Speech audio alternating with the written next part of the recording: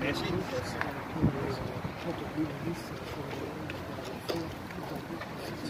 Suite à la demande de l'ICAC. Et qui raison d'être nos présences ici, comme on fait dire, c'est éclaircissement. Et éclaircissement là, il y a 6 éclaircissements qui nous finissent donner. Et ça mène éclaircissement là, il vient suite à l'enquête qui nous finit démarrer par l'ICAC. Nous notons avec satisfaction que l'ICAC, du moins en termes d'enquête, il bouge plus vite qu'il nous pensait. Hein? Nous-mêmes, moi, je pensais qu'il peut encore faire beaucoup de travail, mais là, il paraît qu'il y a beaucoup de travail qu'il fait par l'ICAC. Et ça, le travail qu'il fait là, c'est surtout par rapport à un document, que ce soit document au niveau NPF, que ce soit document au niveau MRA, que ce soit aussi bureau speaker. Et ça, ben document là, il confirme, ben premier dire qui nous finit avancer, qui Madame Kistnen, une bel et bien est employée fictivement par l'honorable Sourminaden.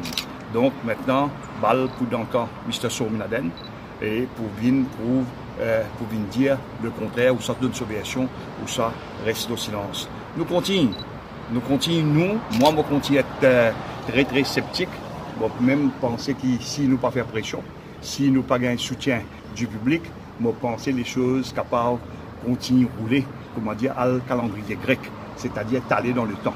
Voilà la raison qui fait, nous continuons de pression. Il y a une petite enquête, pénalité difficile avec cette enquête-là. Madame Kistnen, il finit donne sur un bank statement à l'ICAC, il donne aujourd'hui 2 bank statements, il donne aussi permission à l'ICAC pour rentrer dans son compte bancaire, qui fait pour seulement démontrer plus clair qu'ils avaient qu'il n'y a aucun moment de recevoir somme d'argent pour travail constituency club.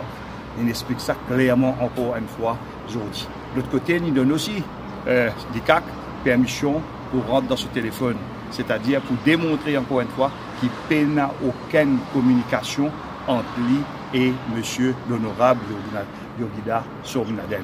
Donc tout ça là, c'est pour venir confirmer nous ce qui nous peut dire, ça une offense qui le ministre in fait. Donc dès l'enquête parallèle, aujourd'hui nous avons un coordonnateur, dans chaque travail qui est dans une campagne qui fait coordonnateur, aujourd'hui c'est Ruben Mougapide qui nous fait coordonnateur pour ce travail-là, et nous toujours à la disposition de l'ICAC. Mais nous disons l'ICAC aussi, moi je vais comment une ironie, et nous disons l'ICAC aussi, qui nous espérait, qui appelle le ministre là, soir, parce qu'il y a un journaliste, vous avez travaillé ce 14. Et donc, maintenant, nous, c'est une facilité qui est maintenant capable de gagner quand on a un client à soir. Nous aussi, pour recevoir nos clients à soir. Et donc, pour tenir à dire à l'île Maurice net, les 4 travaillent à soir. Et avocat, camarade d'avocat qui est bloqué. Et je suis capable de faire pour rendez-vous pour asseoir. Parce que tout connaît qui le Premier ministre qui vient pour asseoir.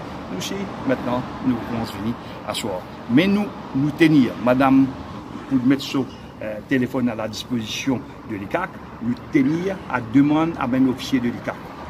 Nous connaissons qui peut-être pour venir dire nous non pas nécessaire. Tenir à demande je n'ai une responsabilité énorme vis-à-vis de la République. Non seulement les enfants d'aujourd'hui, mais les enfants de demain. Faire le travail selon notre conscience, faire le travail selon la loi, n'ont pas trop raison qu'il fait dans les jours à venir, pénal l'arrestation de Yogida Sourminaden, ou du moins d'un premier temps, arrestation et faire ce qu'on appelle, prendre l'enquête sous warning. Voilà la raison d'être qui m'était ici.